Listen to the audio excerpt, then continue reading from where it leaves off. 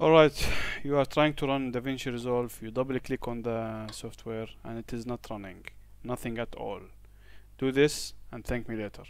And if it didn't work, also come back and comment. We may be able to help you, either me or someone else on the channel. Let's go to it. First of all, go to the display settings, graphical settings.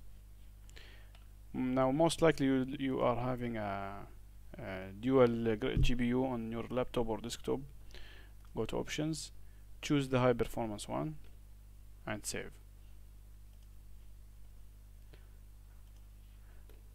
After that, go to manage, device manager, display drivers. Now I don't want you to depend on the Windows update from here to do the update driver. Don't do that. For my case, for example, I have an Intel one and another NVIDIA.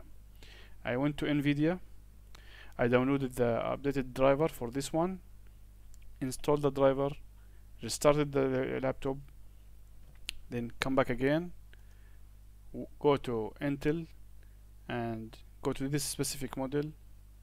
I mean, not this one exactly, the one in your laptop, and get the latest driver and install it.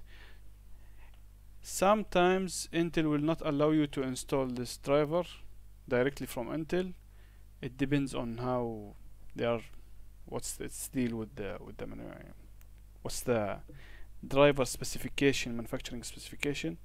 So if you have like Dell or Toshiba or whatever brand, go to that site, go to that brand site, official website, go to the download drivers, search for your laptop either by model or serial number, download the latest driver for the graphical card, the one for the Intel one, or if you have another brand, okay, install that updated driver.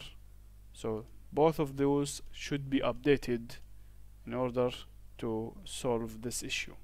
Alright, now I have created another video of a longer version for troubleshooting. If you still have problem, go watch that.